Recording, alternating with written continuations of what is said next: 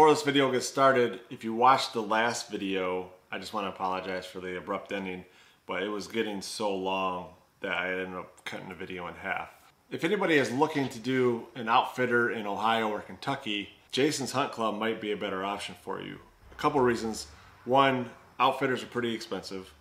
Two, you usually only get 3 or 4 days. So the amount of money you're going to pay in 3 or 4 days, you could actually join the hunt club and hunt the entire season in 2 different states. You know, an outfitter is going to be at one location. Jason has multiple properties in Ohio and Kentucky, and if you join the hunt club, you can hunt those properties. He has 2 slots open. At the time that this video is going up, he has 2 open positions for the hunt club. If you guys are interested and want some more information, just leave a comment down below and I'll send you his contact information. Now on to the rest of the trip.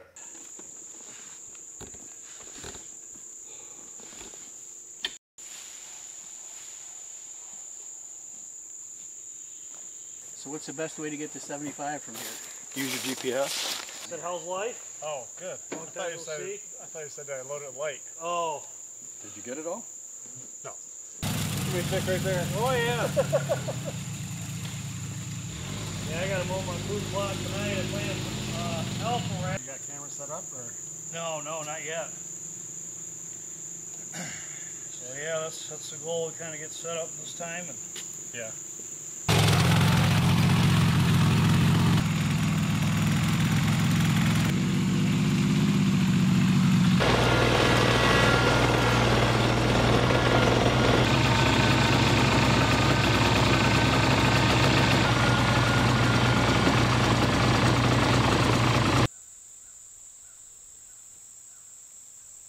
Jason set up this Spypoint Link Micro last week and it's been getting a lot of pictures. This one is the nationwide network. It will work at the bottom of the field, and we have a Verizon in my backpack that he got on clearance at Wal Mart. We're going to set that one up here because I have 5 bars of LTE on top of the mountain, but I only have 1 bar of 3G at the bottom. So we're going to take this one down there, put the Verizon one up here, and then hopefully we should get pictures from the top and the bottom of the mountain.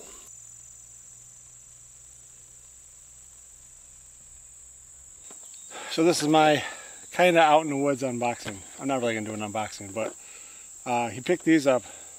89 bucks, man, that's pretty good. I guess they're last year's units, so hopefully they still work with the new app and stuff. We're going to give it a try. I actually don't own one of these, but Jason owns like probably around 20, and then my brother and his friends probably own around 5 or 6 or 7. They all seem to work really well. They're actually really inexpensive considering what you're getting. Now you don't have a huge megapixels, which you don't need, but it's still 8 megapixel, which is almost 4K. And then, you know, 4K pictures. You know, you got LEDs, you got multi-shot mode. Now it doesn't shoot video, but you know, you don't necessarily need video. I like to shoot video, but you know, that's just my personal preference. If you're going to set these up and not change the cards, you're really not going to want to use video anyway, because the video does take up quite a bit more space in your camera or on the SD card, and therefore once it fills up you're going to have to go out and get your card. One thing is Jason wants me to set this up, but he forgot that he has to scan the code on the inside. So I'm going to have to take this back down to him real quick, and so he can scan it in, because he didn't give me his password to his app. When you open it up, you take these out. This is the battery holder. So the SIM card's down here. So if you ever do have problems, say for some reason it just stops sending you messages, it's probably because this may have came out when you put the batteries in. And therefore when the batteries come out, sometimes you just need to pop it out and then pop it back in, and it works right away. My brother had that same problem. I've had that problem. Take your SIM card out, put it back in, and it actually instantly worked. It takes 8 batteries. He had 1 out. It would send him 1 transmission a day, and he had 1 out. I think he changed the batteries in January when I was down here hunting and got the eye infection. He changed the batteries in it, and he still got pictures all the way into the first week of July. So if you have it set up right, where it's only sending you transmissions every now and then, obviously if you have it over corn or something like that, you're going to get a lot more pictures, a lot more transmission, so it's going to use a lot more battery. But depending on where you got it set up, if you got it set up just out in the middle of the woods, it really won't go through as much battery as you would think, being that it's a cellular camera. And then you got the SD card right here. It's a micro SD, so you got to make sure if you buy one of these cameras, you need to buy a micro SD as well. And then your sensors right there, you got your LEDs, and then your lens. And I will be right back because I got to go and have him scan this. Hopefully we got set it up. He didn't have very good signal. We don't know if it actually confirmed that this is set up, so he might have to come up here just so he can get better signal to confirm that the camera was set up. That's all it took though. He just scanned the barcode and he was able to register the camera. And it's red, so no signal. So that means that the camera isn't registered yet, I don't think. Or is that orange? I can't tell. Right here, is that orange or red? I think it's red.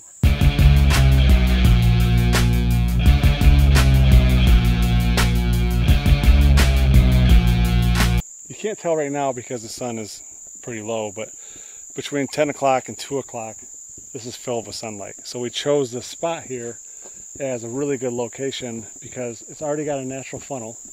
The deer are already moving through here. Is that a deer? It's not even deer season yet, and I'm seeing deer that don't exist. But it's a natural funnel because it's part of this ravine here. It's lower than the field, and then it's above the river. So they feel safe in here. So now instead of just using it as a highway, they have a rest area. So they can come here, they can eat. I'm sure they'll go to the bathroom because they do that anywhere. I'm going to use this tree right here and put corn out in front of it for now. And then we're going to put that micro that I took off the top of the mountain and put it here. Looks like there's actually a rub on this.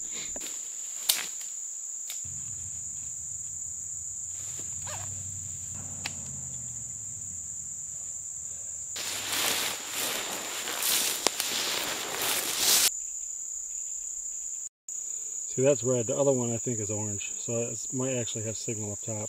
So the camera's not working here. So what I'm going to do is, well, we have a non-cellular one in the truck that we can just set up here.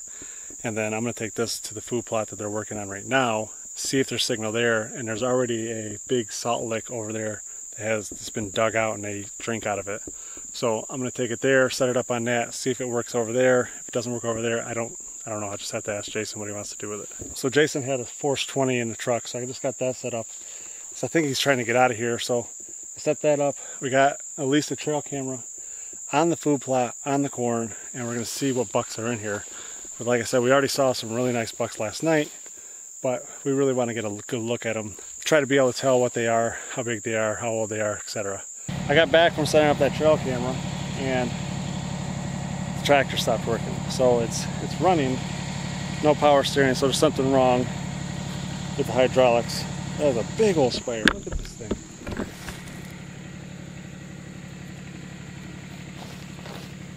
The only good spider is a dead spider. So he was working on this food plot here, and then it stopped working about, it's like about a third of the way through it stopped working. So he's gonna have to probably do it next week. He's gonna be down here next week working on this. I'm not gonna be able to come back next week. I got a family reunion and some other things going on.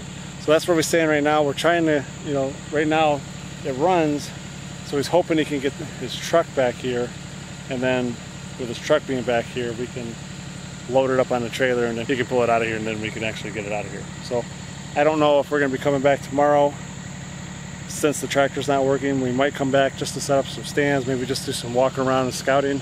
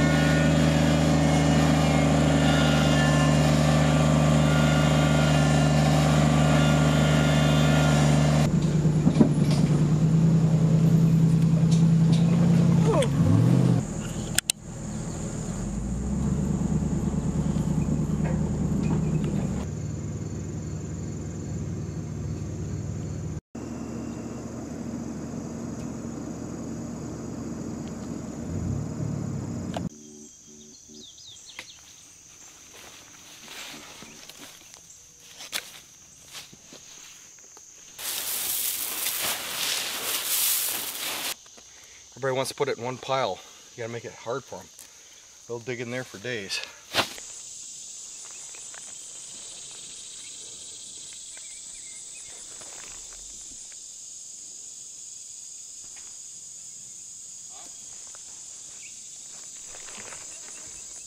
Right there. I mean, it looks like a pretty heavy cow trail. I'll knock it over. When they let them in here, they're gonna knock it over no matter what. Okay. Then yeah, that'd be a good spot right there. There's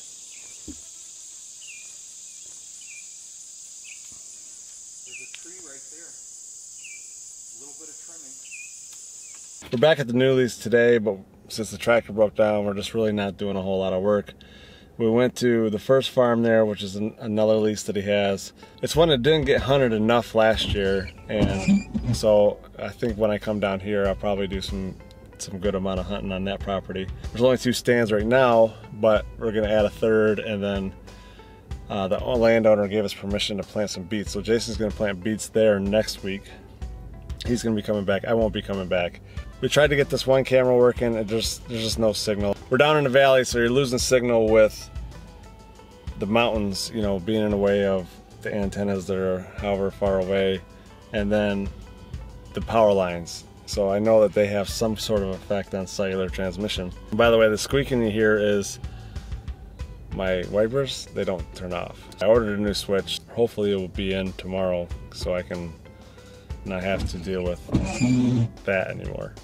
We have 5 bars up at the top of the mountain, even with Verizon and with the global, or whatever it's called, nationwide network. And down at the bottom, neither cameras really work.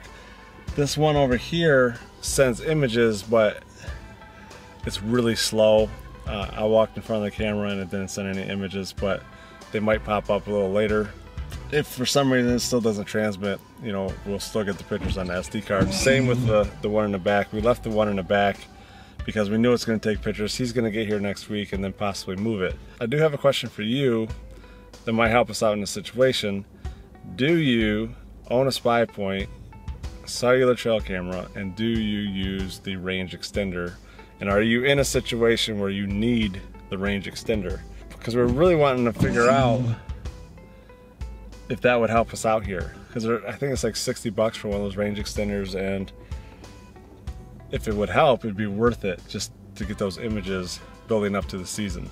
As the season gets here, more people are hunting here, we can just swap out the cards if they're not working. You just do it the old school style, just to see what's here. But I think the more you hunt, the less you have to look at cameras, because the more you're gonna see the deer. A local guy used to hunt this property. His name's Chris. He's actually out on a 4-wheeler with Jason, and he decided not to lease it this year, so Jason got the opportunity to lease this property, which is a gift to us basically. So thanks, Chris. He's actually, I mean, he's nice enough to come out here and actually show us where he's seen deer out here, where he's put his stands before, and he's been telling us about the success he's had. So I want to thank Chris for helping us out, because having a new property this close to the season, you know, it's really helpful to get that information. It would have taken us another 2 or 3 days just to determine like all the deer sign and, you know, what's the active area. We've definitely seen, you know, there's a major trail over here along this river where I put the food plot yesterday. I don't know if I'm gonna get in here for velvet season or not, but I'm gonna try as hard as I can. So this has been my Kentucky, Ohio summer maintenance video, new property setup video. So thanks for watching. Comment down below, hit that like button, subscribe. I gotta go.